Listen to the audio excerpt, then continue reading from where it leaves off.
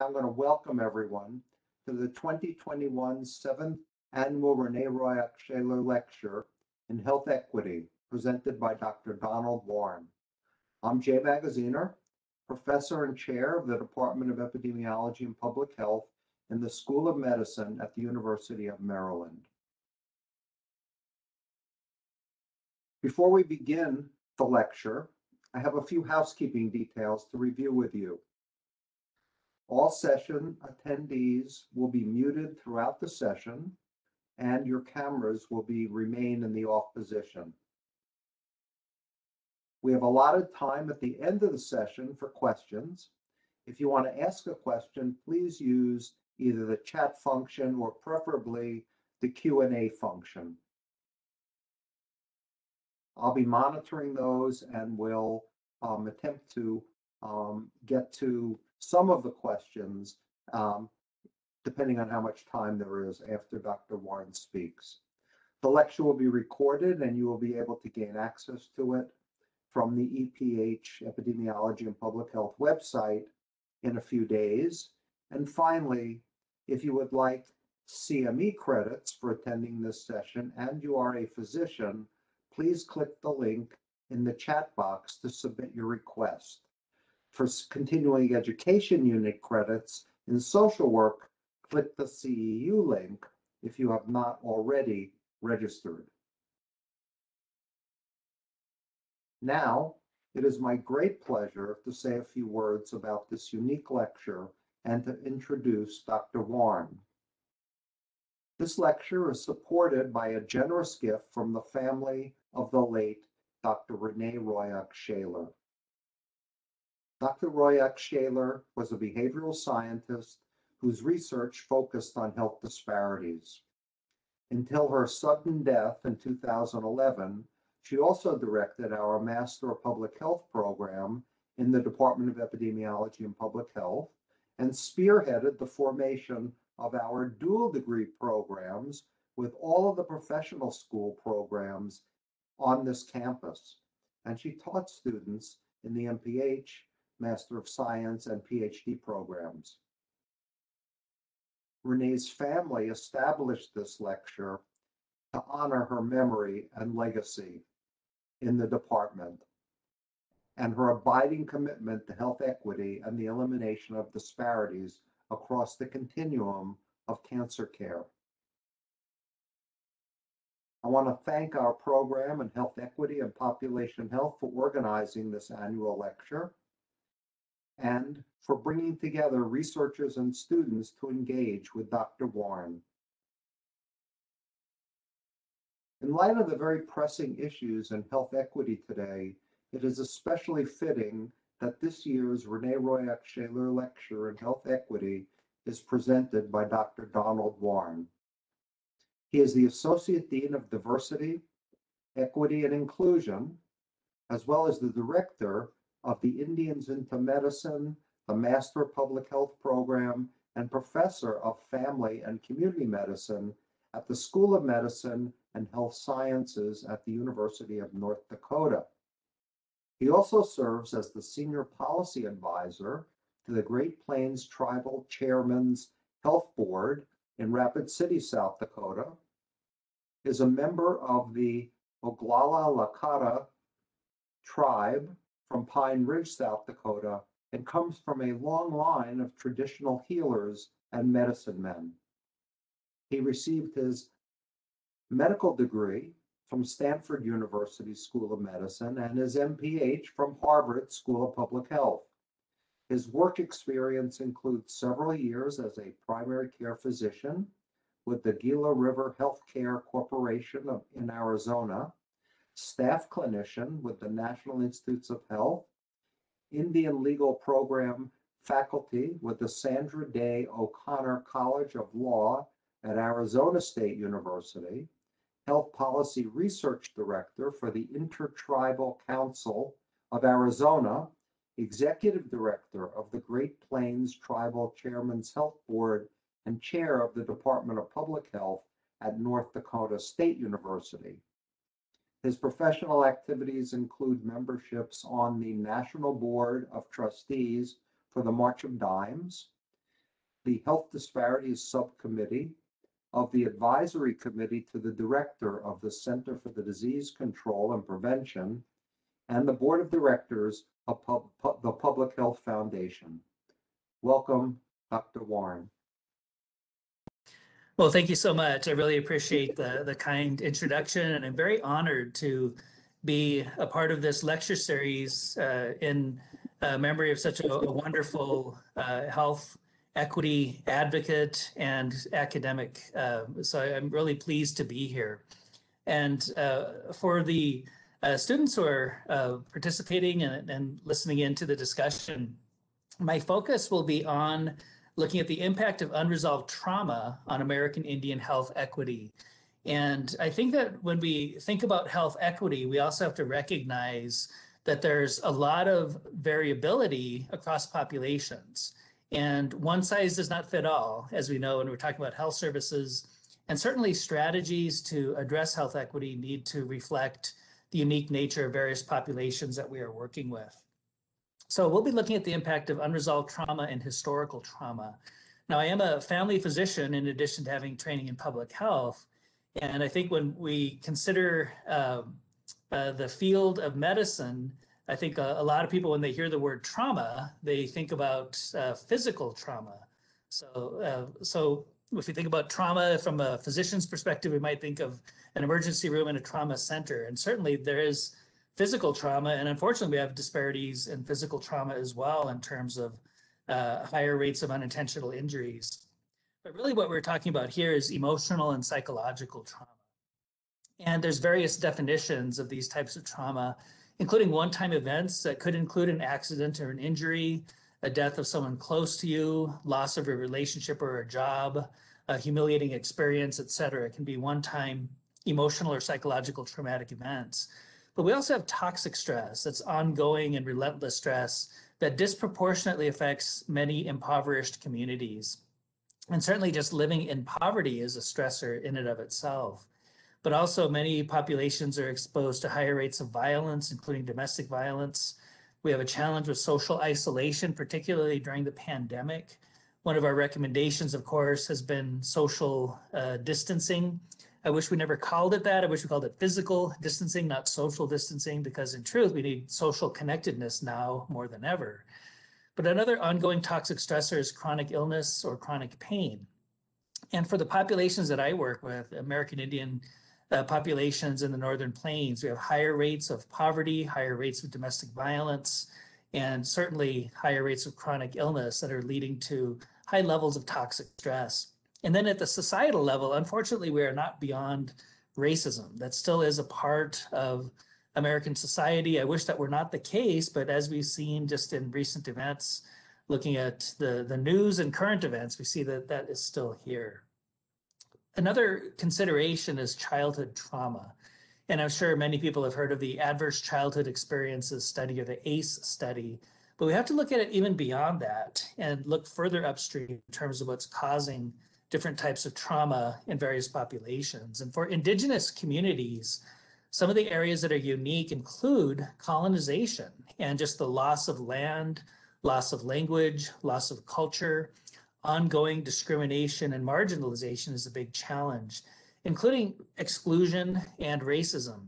So in terms of exclusion, just to put this into context, when we look at all of the medical schools in the nation, there are 0 medical school deans who are American Indian, 0. And there's only 2 of us who are associate deans. So I am 50% of the American Indian associate deans at medical schools. And that's not a pat on the back, that's actually an indictment on the field, recognizing that we have a lot of work to do to promote more inclusion across populations, particularly Indigenous populations. So I put a lot of time and study into trying to understand the impact of trauma on chronic disease disparities. And one of our symbols in the Lakota, traditional Lakota way, and many tribal traditions is the idea of a medicine wheel or sacred hoop.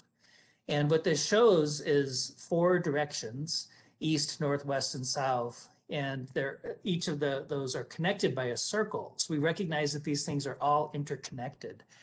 And to be healthy, we have to be in balance spiritually, mentally, physically, and emotionally. But when we think about trauma, of course, there can be physical trauma, there could be psychological and emotional trauma. But for the indigenous populations, we also have to be cognizant of spiritual trauma. And the idea of loss of land is not just about occupying space, it's about that deep-rooted cultural and spiritual connectedness to the land. And to put this in perspective, I'm a 1000th generation American, you know, and many people have not had their families here nearly that long. But the land is literally the dust of my ancestors, and it's the building blocks of future generations. So that connectedness to place is very deep rooted for indigenous peoples as the original inhabitants of this place. So loss of land and loss of territory, loss of food systems, that all has an impact on subsequent health disparities. So let's start this discussion really with a discussion related to wording and nomenclature. What is the terminology? So according to the US Census and the Office of Management and Budget, OMB, for the federal government, there are several races and ethnicities. And the race is American Indian and Alaska Native. So on the census, we can self-identify as American Indian and Alaska Native. And the reason that Alaska Natives are separated out from American Indians is that not all indigenous people in Alaska are American Indians. So for example, the Inuit populations in northern Alaska also exist in northern Siberia, northern Canada, and Greenland. So the Inuits are Alaska Natives, but they are not American Indian. They're more of a circumpolar population. The Athabascan groups in central Alaska are American Indian culturally. They are also very closely linked to the Dene populations in Canada, as well as Navajo and Apache populations in the southwestern part of the United States. But if you look at the Aleutian populations in the Aleutian Island chain in the North Pacific, culturally, the Aleutian people are much more similar to Pacific Islanders than they are American Indians, because they are Pacific Islanders. They just happen to be in the Northern Pacific.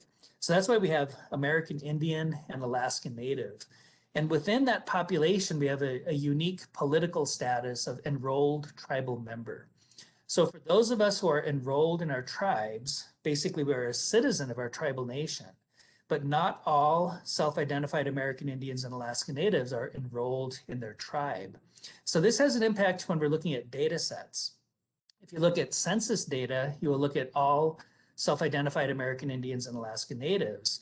But if you're looking for people who are eligible for Indian Health Service, so you look at Indian Health Service data, that's the enrolled tribal members. So it's important to understand these designations from a public health perspective and an epidemiological perspective, because that has an impact on our denominator, right? Who is included within the data set. So American Indian, Alaska Native is the census data, enrolled tribal members are typically in the Indian Health Service data. So we've also heard the term Native American that's used quite often interchangeably with American Indian, but Native American is actually legally defined. There was the Native American Programs Act of 1974, NAPA, Native American Programs Act, and it defines Native Americans as American Indians and Alaska Natives, but also Native Hawaiians and indigenous people of the US Pacific territories. So the Chamorro indigenous people of Guam and Samoans in American Samoa, they're all Native Americans from the legal definition. So I tend not to use those terms interchangeably. If I'm talking about all of those indigenous groups, I'm talking about Native Americans, but typically my work is with American Indian populations here in the Dakotas.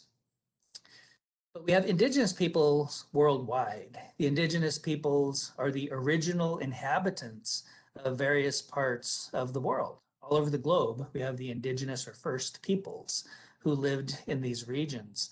So I've been using the term indigenous more frequently because one of the things that we observe is that there are very similar health disparity and health equity challenges across indigenous populations, even if they are in different parts of the world. So at UND, the University of North Dakota, we have a Master of Public Health that includes a specialization in Indigenous health, as well as a new PhD in Indigenous health. And I'll talk about those programs in just a little bit. So we have Indigenous peoples across North America. And where I'm from in the Northern Plains, we have a lot of cultural similarities, but it's important to acknowledge that there are hundreds of tribes and hundreds of cultures. And just like we see a great deal of diversity in continents like Europe, for example, Scandinavians are very different than Sicilians, right? Different language, different behaviors, different cultures, different appearances. We see the same type of disparity or same type of diversity across Indigenous peoples as well. So there's not a single Indigenous culture or language. I'm very proud of my university. Just this last year, we formally adopted a land acknowledgement. So very briefly, today, the University of North Dakota rests on the ancestral lands of the Pembina and Red Lake bands of Ojibwe and the Dakota Oyate, presently existing as composite parts of the Red Lake, Turtle Mountain, White Earth bands, and the Dakota tribes of Minnesota and North Dakota. We acknowledge the people who resided here for generations and recognize that the spirit of the Ojibwe and Oyate people permeates this land. As a university community, we will continue to build upon our relations with the First Nations of the state of North Dakota, the Mandan, Hidatsa, and Arikara Nation, Sisseton, Wahpeton, Oyate Nation, Spirit Lake Nation, Standing Rock Sioux Tribe, and the Turtle Mountain Band of Chippewa Indians. And even at the University of Maryland, right there in Baltimore, you are on Indigenous land. And it would be wonderful to consider, if it hasn't been done already, just to have a land acknowledgement to acknowledge the original people of areas like Baltimore and other parts of Maryland. So most American Indians and Alaska Natives live in the western half of the United States. And there's now only 7 states that have at least 3% American Indian or Alaska Native population. That includes Alaska, Montana, North Dakota, where I work, South Dakota, where I am from, but also Arizona, New Mexico, and Oklahoma. And as you can see, in the western half of the United States, there are relatively few American Indians left, including in the state of Maryland. There's relatively few American Indians left. There's a pocket of population because the headquarters of the Indian Health Service happens to be in Rockville, Maryland. But they're typically American Indians from other parts of the country who wind up going to work in Rockville, but relatively few American Indians left in the western half of the United States. And there's a reason for that. And the reason is that colonization started in the Northeast of what is now the United States. And if the colonization had occurred beginning in the West, the map would be reversed. We'd have more Indigenous people in the eastern half of the US. But colonization started in the East and moved west. And as a result, many of the tribal nations in the eastern half of the United States were really just devastated by colonization. And this is unique, and it does have intergenerational and long-term impacts in terms of historical trauma and subsequent health disparities. So that's why we need to think of things like Indigenous health as its own academic discipline, because the history is so unique and the health outcomes are common across many Indigenous populations, not just here in the United States. So this is the region where I am from. Long before there were state lines drawn on the map, our people existed here. So I am Lakota, originally from what is now the western half of now North Dakota and South Dakota. And other people within my tribal group include the Nakota or Assiniboine in further north, and the Dakota people who were further east. So the reason this became the Dakota Territory, and the reason I work at the University of North Dakota, is that colonization came from the east. So they encountered the Dakota people first. So I always like to say, if colonization had come from the west, they would have encountered the Lakota people. This would have been the Lakota Territory, and I would work at UNL instead of UND. Excuse me, but colonization came from the east, so they encountered the Dakotas first. The red circle is Grand Forks, where University of North Dakota is located, and you can see relative to where that is located compared to Minneapolis in what is now Minnesota. So I'm frequently asked, why is it that you work at UND? You know, there's a lot of other medical schools and public health programs across the nation, and North Dakota is very cold and all those types of considerations. But the reason I am here is that it is the homelands of my people. And the reason it is called Grand Forks, North Dakota, is that it is the confluence of the Red Lake River heading west and the Red River heading north. So this was actually a gathering point for my people historically. And long before there were highways, we had the riverways that we used for transportation. So people could get in their canoes and actually convene along the rivers. So every time I cross over the bridge at Grand Forks, I always imagine to myself how beautiful that must have looked with thousands of teepees and tens of thousands of people gathered in the Red River Valley. And then the Red River flows north through what is now Winnipeg. And in the city of Winnipeg, the Red River meets the Assiniboine or the Lakota River, and it's an area called the Forks, another beautiful area. So this entire region was a gathering point for my people. So you can see that's North Dakota, South Dakota, and then just to the east is Minnesota. And it's really remarkable. The vast majority of people who live in Minnesota have no idea what the word Minnesota actually means. And Minnesota actually comes from two Dakota words. Mani means water, and Shota means cloudy or smoky. So in the spring and in the fall, when it appears that the clouds are rising off of the water, that is a Mani Shota. So this whole region was called Mani Shota Makoche, or the land of the cloudy water. So there's a descriptive term, very beautiful term, but now it's just called Minnesota. So every time you say the word Minneapolis, pat yourself on the back, you're being bilingual. In this case, you're saying Water City in Dakota Greek. Mani is water in Dakota, and polis is city in Greek. So Minneapolis is Water City in Dakota Greek. So little known facts, but this is the region where I am from. So let's look at this in historical context and really try to understand in greater depth what is the impact of colonization on Indigenous health. Well, the 13 colonies were just devastating to the Northeastern tribes. And you may have heard of Amherst, Massachusetts, and Amherst College. That's named after Lord Jeffrey Amherst, who was a colonial governor during this time frame. And he's well known in Indian country because he is the individual who ordered the distribution of blankets from a smallpox hospital to the Northeastern tribes with the purpose of killing them. So it's remarkable. We're dealing with a worldwide pandemic right now, but smallpox as a pandemic was actually used in colonial warfare to kill Indigenous peoples of what is now the United States.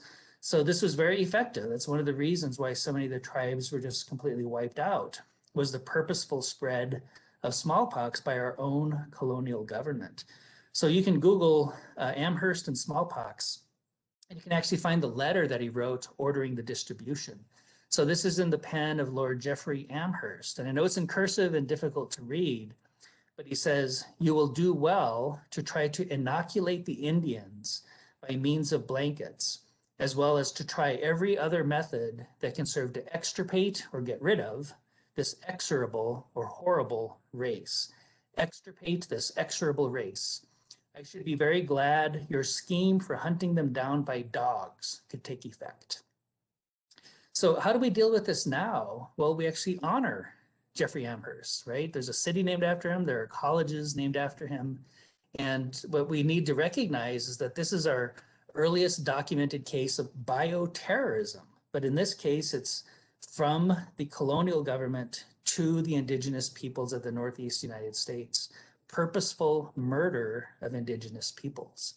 So we have to be cognizant of this. And I don't tell these stories to make anyone feel bad. That's not the purpose. But if we are ever going to get to equity, we have to walk through truth, even when it's unpleasant, even when it's uncomfortable.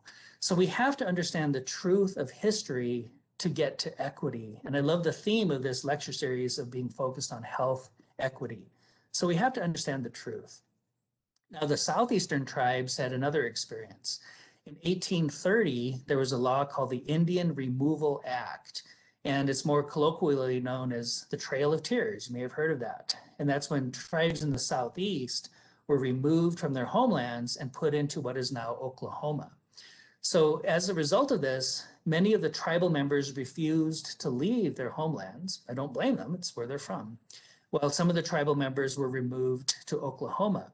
So that's why we have this interesting dynamic now where we have Seminoles in Florida and Seminoles in Oklahoma, Cherokees in North Carolina, Cherokees in Oklahoma, Choctaws in Mississippi, Choctaws in Oklahoma.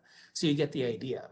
So of the 38 federally recognized tribes in Oklahoma, only 4 of them are originally from Oklahoma. The rest were removed from other parts of the country. And again, as Indigenous peoples, we have a deeply rooted spiritual connection, religious connection, meaningful connection to the earth, to place, and to our historical homelands. The discovery of gold was devastating for the California tribes. There was a time in history when there was a bounty. You could actually kill American Indians for a bounty, either through warfare or to make way for the gold rush. And this happened throughout the state of California, and many of the tribes in California were devastated as a result. So this is the outcome. I had shown you the map of state concentrations of population. This is the indigenous population concentration by county in the United States. And this is based on the 2010 census, so we're still waiting for the results of 2020 census. But you can see that we're concentrated in the western half of the US. Again, those 7 states of Alaska, Montana, North Dakota, South Dakota, Arizona, New Mexico, and Oklahoma. And then there's huge segments of the nation, including Maryland, in which there are very few American Indians left. But there's a reason for this. And I've only touched on just a brief handful of examples of why our people were moved or out of their homelands or essentially eliminated. So this is part of our history, and it has an ongoing intergenerational impact. So we need to recognize that there was a genocide in the United States of America. And it's estimated that at the time of contact, there were probably about 20 million Indigenous people in North America. Of that number, probably about 5 million in what is now the United States. By the year 1900, there were less than 200,000. So from over 5 million to 200,000, that's almost a complete genocide. And what's fascinating, you may have seen in the news just this week that President Biden formally acknowledged the Armenian genocide. And that's wonderful. That should be done. But I think it's also important to acknowledge the American genocide. This is the truth of history. Again, not to make anyone feel bad, that's not the purpose. But this is the truth, and we want to get to equity. So we have to understand truth if we're going to find the right solutions. So the good news is by 2010, there were 5.2 million self-identified American Indians and Alaska Natives in the US Census. So again, the terminology, American Indian and Alaska Native is a self-identified racial designation on the census, whereas enrolled tribal member is a different political designation. I hope that makes sense. So I've done a lot of research in recent years trying to understand the intergenerational basis for chronic disease disparities among American Indians and Alaska Natives. And I've talked about historical trauma and the genocide that has occurred right here in the United States. In addition to that, we also had forced boarding school participation. And this is common across many Indigenous populations. We had boarding schools in the US as well as in Australia for Aboriginal children. There were residential schools in Canada. And quite often it was forced participation. So when the tribes were removed from their homelands and put onto reservations, they lost their traditional food systems. They lost their food sovereignty. So they became dependent on federal government programs for food. So what the families were told in many cases is either give up your children to go to boarding school or we will withhold your rations. So basically the choice is give up your children or starve to death. That was federal policy. And this is not ancient history. My own mother is a survivor of boarding schools. And unfortunately, there's just terrible stories and documentation of abuse and neglect and terrible treatment of the children who were taken away to boarding schools. This is a picture of the Carlisle Indian School in Carlisle, Pennsylvania. It's the graveyard right next to the school. And most of these Indian boarding schools have a huge graveyard right next to them. And the question is, why were so many children dying at such an unnatural rate? We know that there were things like outbreaks of tuberculosis, but that does not answer the full extent of why there was so much excess death. And my question is, what about the survivors? What is the impact on the children when they have so many of their friends and classmates dying and suffering while they are at boarding school? So this is a part of historical trauma. And this is a famous picture of the children at Carlisle Indian School in Carlisle, Pennsylvania. The motto of the school was "Kill the Indian, save the man." And I look at these faces and I see my own children. I see nieces and nephews. I see community members, but I don't see a lot of smiles. I see a lot of sadness. I see a lot of anger. I see a lot of isolation and loss. And these were terrible experiences. These were concentration camps for children, and it happened right here in the United States. And these things are not very well addressed in our history books, are they? Most people aren't aware of this history, but it has an impact, obviously, on the health of populations, and that can be an intergenerational impact. This is a very famous picture of a Navajo young man from Carlisle, Pennsylvania. So on the left, that's when he entered boarding school in Carlisle, then 3 years later. And this was seen as a success story. Look, we killed the Indian and saved the man, basically get rid of the culture. But what does that do to self-esteem? And when people left Carlisle and other boarding schools to go into general society, were they accepted? Even if they had their hair cut and went to boarding school, does that mean that the general society still accepted them? No. And then they were also not accepted going back home either. So this is really lost generation of social isolation and lack of connectedness. And this is really unique to Indigenous peoples in terms of this history. So I'm sure many of you are familiar with the concept of epigenetics and how stressful circumstances can actually alter DNA. And in animal models, we've seen changes to DNA that can be passed from one generation to the next. I really believe that epigenetics will provide a scientific platform to better understand historical trauma. So that's part of the research focus moving forward that we're doing at University of North Dakota.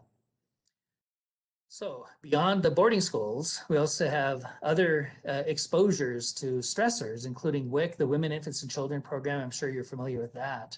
When I was a full-time clinician, now 20 to 25 years ago, the WIC program on the reservations where I worked, they were basically baby formula distribution centers, just handing out baby formula.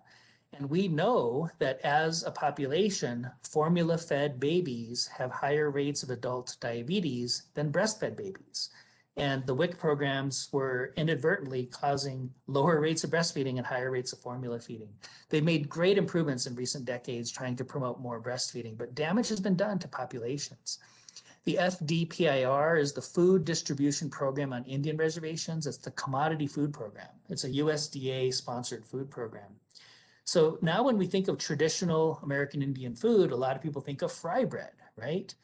Well, actually, fry bread is not a traditional American Indian food. None of the tribes ever fried dough. The origin of fry bread is actually in the Commodity Food Program.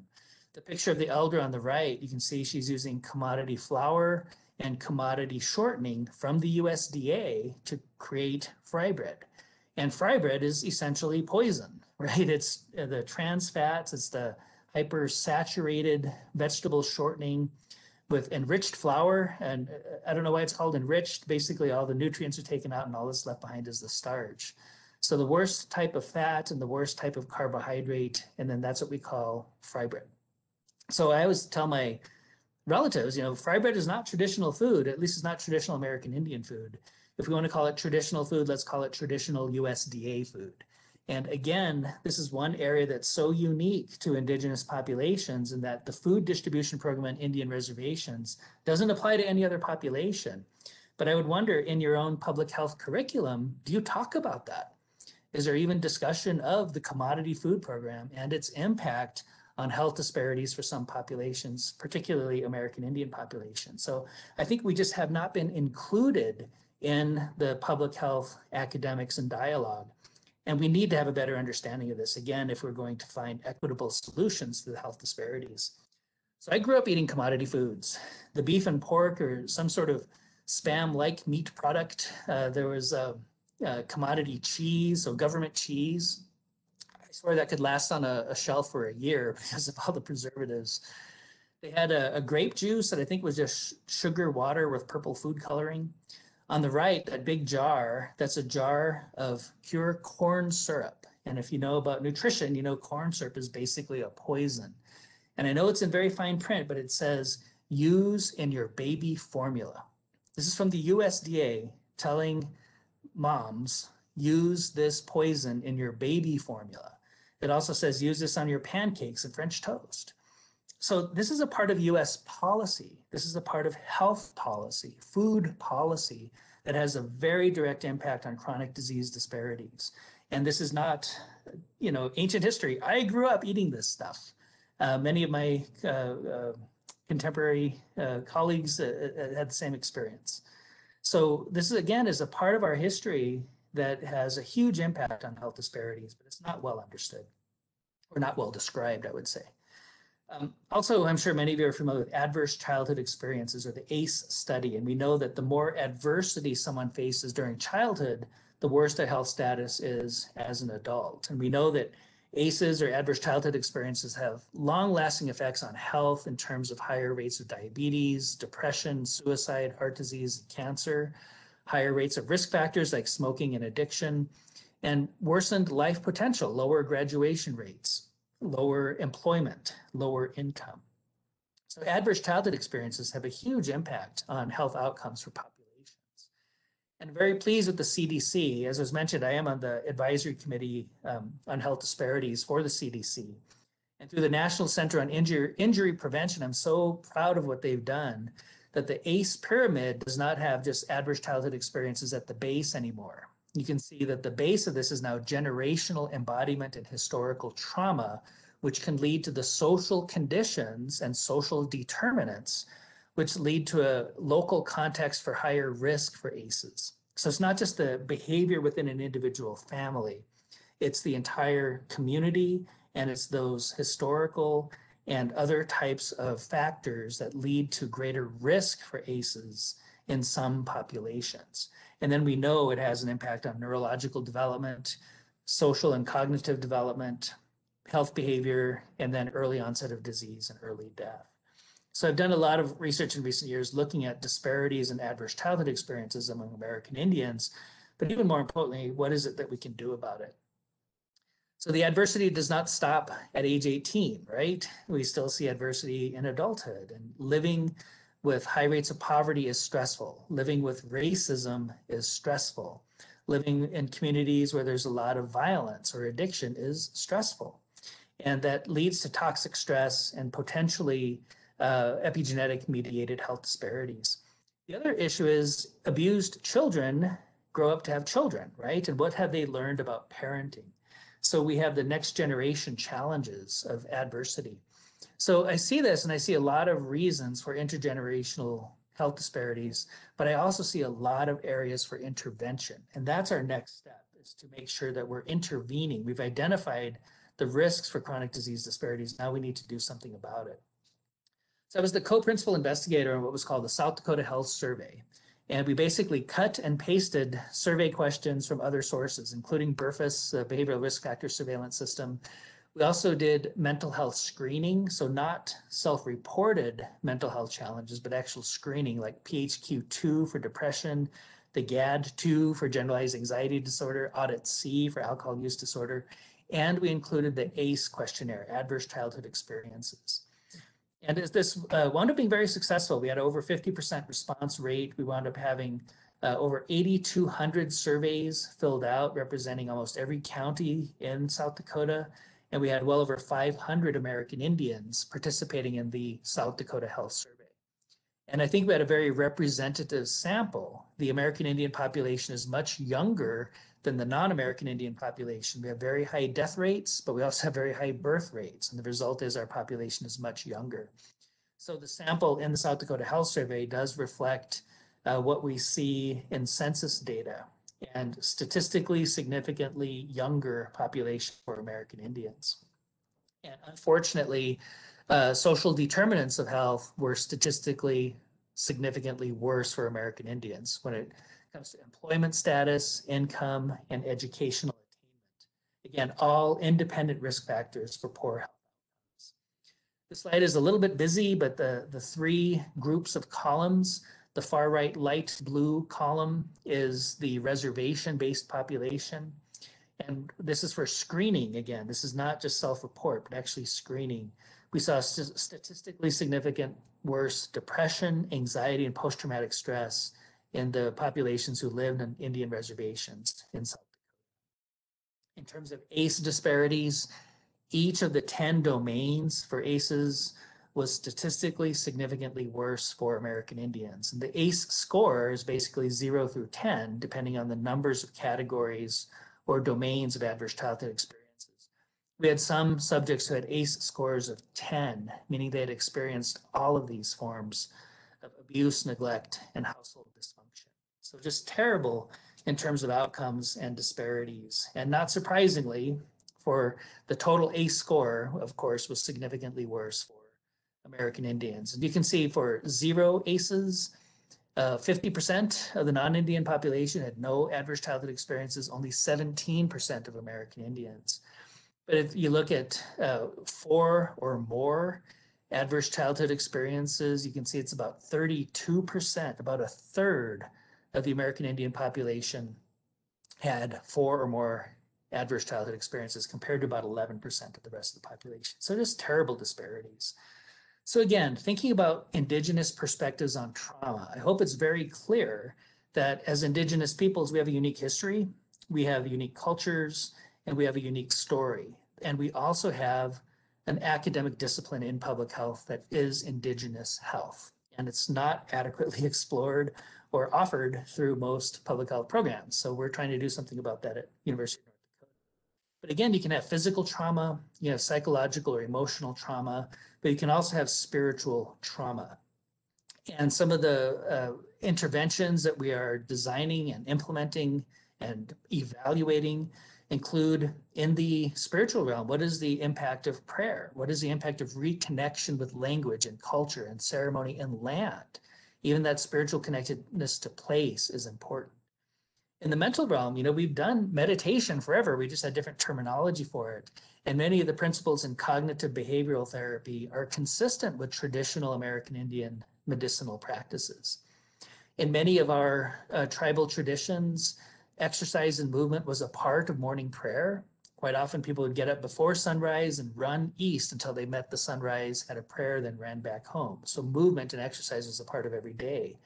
And we know that movement is good even for mental health.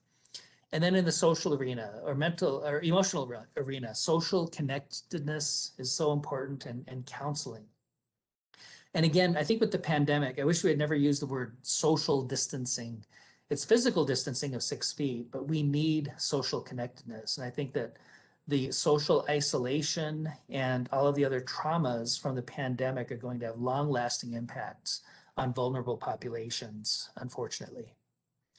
So how do we focus on recovery? We have to look at health and healing from not just a physical perspective, but also emotional healing, spiritual healing, and mental healing. And there's an idea of recovery. Of course, we talk about recovery in terms of recovery from addiction, but I love that word recovery. The core, the root word is cover.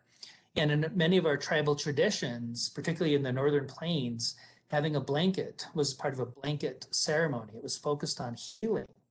And when we think about covering and that sense of safety, that sense of warmth, that sense of belonging, is how we promote health and healing. And that's how we even honor people as they're going through their own growth and healing processes. So on the left, that's a nursing graduates at South Dakota State University getting a star quilt.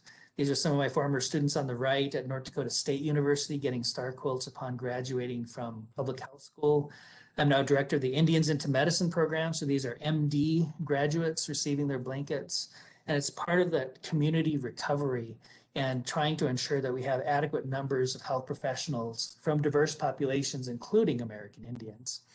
So we have a lot of social determinants of health, as we know. We've talked about those, and the outcomes are disparities and inequities across health, education, and income.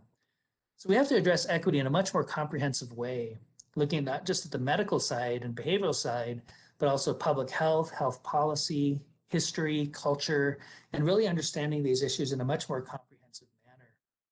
I think one of our challenges in public health academics is that we don't have enough American Indians and Alaska Natives in leadership positions. Again, I talked about having 0 medical school deans. If you look at all of the schools and programs in public health, there's still only 2 American Indians who are directors, myself and my friend who works at East Carolina University, Dr. Bell. He and I are the only American Indians to head public health programs in the nation. That's pathetic, right? That's an indictment on the field. And we don't know what we don't know. And I think that the homogeneity of leadership means that we're not even offering the right types of curriculum for populations that have unique histories. So I'm sure many of you have seen this image or similar images, looking at the differences between equality and equity. And in healthcare, we tend to take a one-size-fits-all approach, right? Everyone gets access to the exact same Medicaid plan, whether or not it meets your needs. But it's also true in education. You could think of those boxes as a curriculum, a medical school curriculum, a public health curriculum. One size fits all. So you can see the guy on the left didn't need it. It's serving the one in the middle pretty well. The guy on the right is still underserved. Whereas in equity, we're not just looking at the process, we're looking at the outcome. And how is it that we can raise all populations to an equitable level of health? Even if that means unique programming, even if that means unique curricula. That's what's needed to be more intelligent about overcoming those challenges. So I've been showing this image for a number of years, and someone sent me an image that I think is just brilliant. And the question is, why is that fence there in the first place? And maybe instead of just the package of programs or the curricula to overcome the barriers, let's just get rid of the barriers. And I would put forth that one of our big barriers to achieving American Indian health equity is lack of representation. It's under-representation in academics and in leadership. So we're trying to do our part to fix that. So we have the INMED program. I'm director of that, Indians into Medicine. We have 11 graduates this year, so we're actually over 250 American Indian physicians coming out of University of North Dakota INMED programming since 1973. Our students completing the second year of medical school are the class of 2023, so they are the 50-year anniversary class of INMED. I mentioned we have an Indigenous health specialization in our MPH. We also have the new Indigenous health PhD program. And within the PhD, we were hoping we might have a dozen students in the first cohort. We wound up having 19 students matriculate in the first cohort, and we're going to have 18 students start in the second cohort. So it's really a high demand for this type of programming. Also pleased to announce that we just were awarded an NIH Center grant, P20 funding mechanism to establish the Indigenous Trauma and Resilience Research Center. We'll be looking at culturally relevant measures of stress and measures of resilience, so focusing on strengths, not just on deficits, assessing adverse childhood experiences, but also what are the protective effects of cultural connectedness, and then even looking at the impact of traditional foods on nutritional epigenetics. So that just started last month, actually, our new Indigenous Trauma and Resilience Research Center. In terms of our PhD program, it is methods heavy, including quantitative, qualitative, mixed methods, as well as Indigenous research methods. And the reason is we need more well-trained Indigenous people conducting the research and even asking the right research questions. Lived experience is important. There's no substitute for it. And I think that the researchers historically in public health mean well, but they don't know about the commodity food program. They don't even know the right research questions to ask. And that's just one example. So we need cohorts, large cohorts of well-trained Indigenous health academics. And that's what we're trying to do about it at UND. It's all offered through Zoom. So this is a picture of one of our classes. We have our Indigenous health PhD students all over the US, including one in Maryland, who's an employee at the Indian Health Service headquarters in Rockville. And one of our students is also from Canada. And just in closing, also very pleased with our faculty. We have Indigenous health scholars, and this is one of the best ways to recruit students is to have Indigenous faculty. So in addition to myself, Dr. Siobhan Westcott is Athabascan from Alaska, and we have Dr. Melanie Nadu, who is Ojibwe, Dr. Nicole Redvers, who is Dene Nukwe from Northern Territories of Canada, and Dr. Ursula Running Bear, who is Shichangu Lakota, originally from Rosebud, South Dakota. All right, I wanted to leave some time for any questions. I know there's a Q&A button, so I'll go ahead and stop sharing here and entertain any questions or comments from the group. Well, thank you very much. That was a very enlightening talk. The historical perspective that you started with really set a frame for me in terms of and thinking of that together with the epigenetic phenomenon that you also mentioned, sort of sets a real frame for why this is a living, ongoing set of issues that are not going to go away quickly or easily, and they're going to take yet major change with other generational changes. And we need to promote it immediately. We can't wait anymore. I mean, I obviously agree with you. And I think most people in the public health arena who think about what we're all about would agree with you. I guess I have a question. Your curriculum is quite interesting.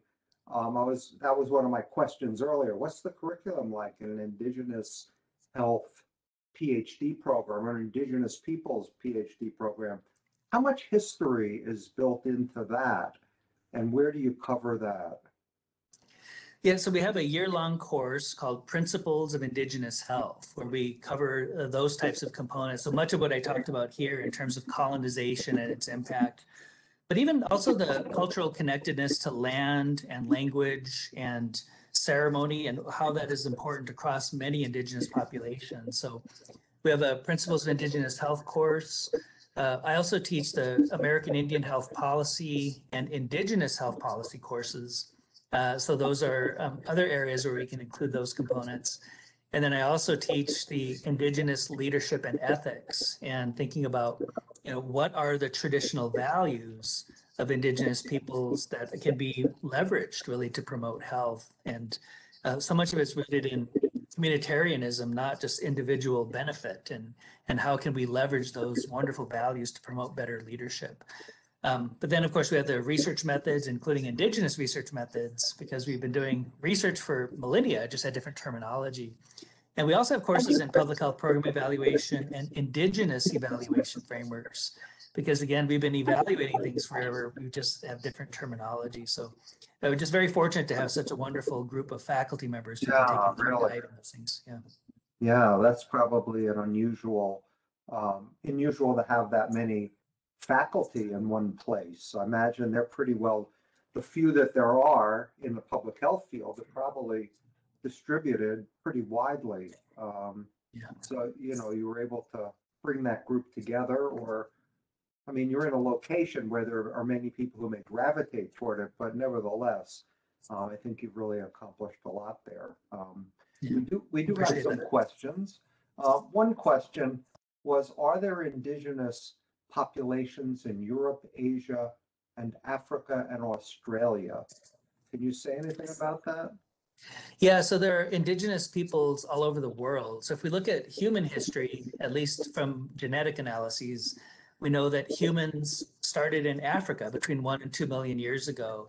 And over the last 15,000 to 100,000 years, humans have migrated all over the globe. And the original inhabitants of different parts of the earth are the Indigenous peoples.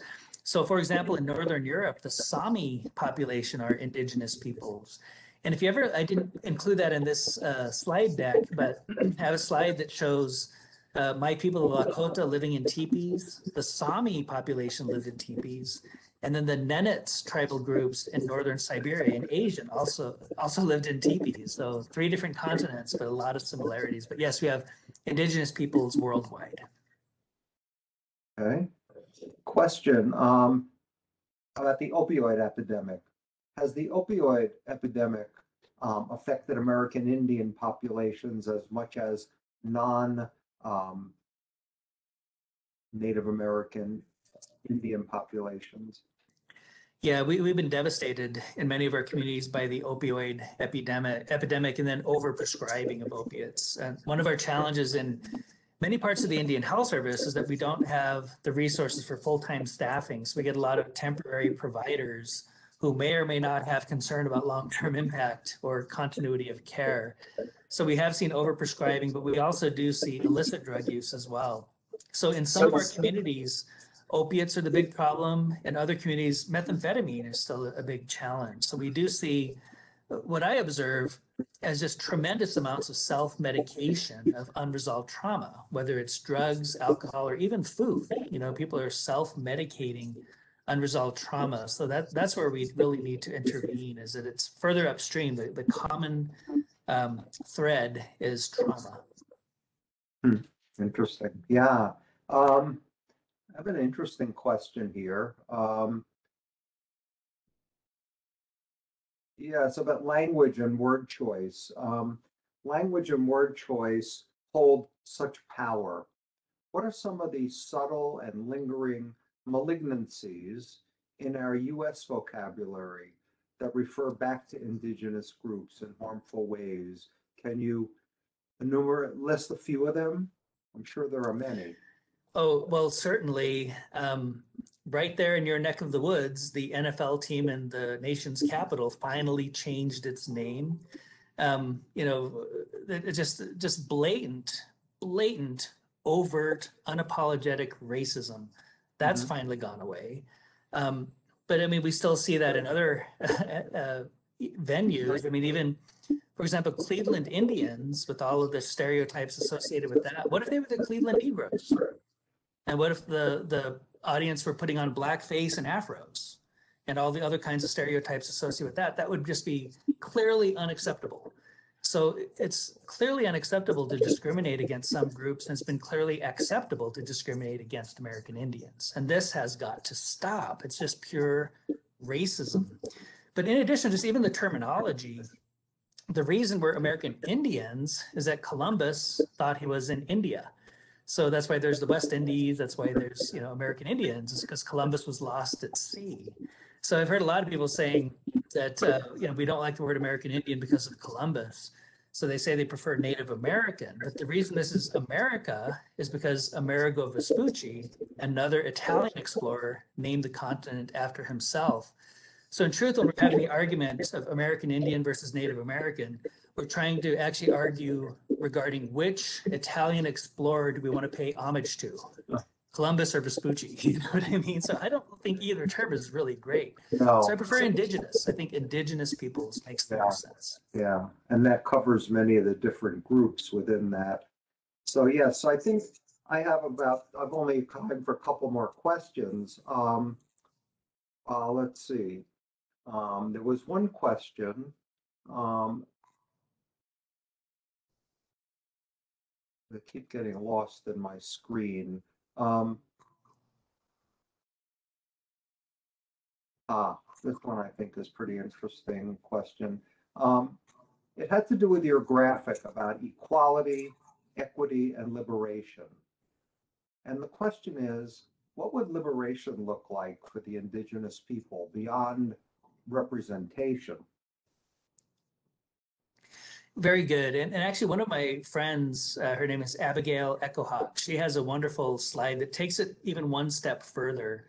And the question is, when you look at that imagery, and again, it's imagery that I borrowed from other sources, but when you look at that imagery, it's all males for one Mm, thing. That's not good. And the other consideration is they're just watching the game; they're not participating. And the other question is, why does that have to be baseball? You know what I mean? That maybe um, acceptance of different types of cultural practices, but more inclusion of men and women, all genders, but then also inclusion of other types of cultural events. It doesn't have to just be the typical Americana. So I would say for liberation for indigenous peoples would be equity and inclusion. We don't have equity and we're not even included. And I would even ask, thinking about your own curriculum, I'm sure you teach biostatistics and epidemiology. Do you ever use data sets that exclude American Indian data? And I would put forth probably so, because so many times the data is Black, white, Hispanic, and other. We're not yeah, just other, right? So I'd put forth the academic institutions need to be inclusive of American Indian data. To me, that's part of our steps towards liberation. that's a fascinating perspective and one that I'm sure that many of those that are listening can take away in their daily work in the public health programs, epidemiology programs, or wherever they're working. And I guess I have a final question, which speaks to the current pandemic. And we were talking for a few minutes before the talk began about the effect that these the early biochemical warfare, where we were using smallpox to actually have an effect to eliminate a group. I mean, how does that interact now in terms of people's mindsets and histories about being vaccinated, because the CDC says we should get vaccinated. I mean, where does that go? So what I've observed is that the populations in my age, I'm in my mid 50s, my group and older are actually quite accepting of vaccinations because we went through smallpox vaccination. Those of us that have the scar on our arm from the smallpox vaccine, right, from the 1970s. So what I've seen is that actually our older populations are more accepting of vaccination because they've seen the benefit. I mean, when they were children, they actually saw polio. You know, as a physician, I never saw polio. I actually never even saw epiglottitis because of the Hib vaccine, you know? So we've seen the benefits of vaccinations where we see the big challenges in younger populations who never saw those horrible diseases that are vaccine preventable. So I think there's less respect for the power of vaccination among younger people. And we're seeing that in some of our tribal populations, but there is more hesitancy than I wish we had. Fascinating. Well, I think I'm going to close this out by saying thank you very, very much for making the time to be with us. I thought the talk was fascinating. I learned a tremendous amount.